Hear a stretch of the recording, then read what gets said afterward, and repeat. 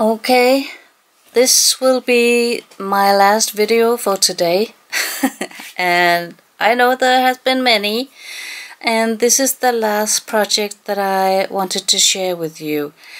I decoupaged an old tray for something to display my perfumes in my soon-to-be boudoir. And yes, again I used the Klub printable journal kit called Victorian Romance from Ephemeras Vintage Garden, and I'll link you to Debbie Ann's blog, where you can read all about this club kit and all about the membership of the garden club. But let me just remove my perfumes, and then you can see how I decoupaged it. So I'm going to remove my perfumes. So this is how it looks.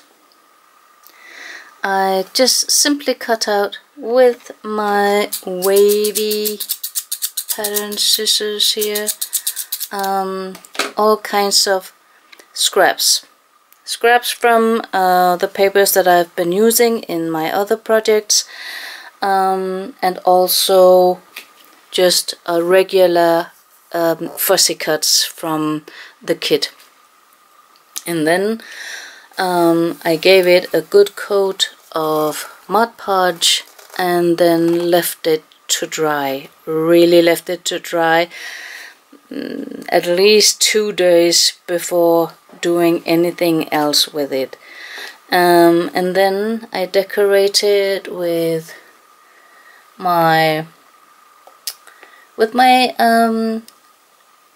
flower punch flowers here in different sizes, and then I also used these flower templates to cut out flowers from the papers to make these gorgeous flowers. And let me just show you here, you know, how these look. And I even have a system. I cut them out in the different sizes, and then I keep them in this egg carton. That is just so typical me. So that's what I did. I cut them out, and then I attached them with brads or just with the smaller punched flowers, or with a pearl. So that's that. I am so in love with this tray. I think it's beautiful, and every morning when I put on my perfume, I'm just so filled with joy that I did this.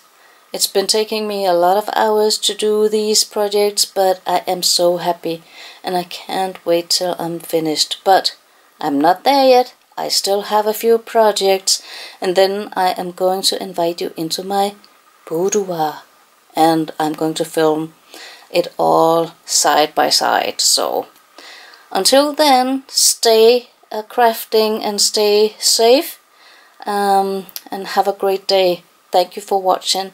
Bye bye.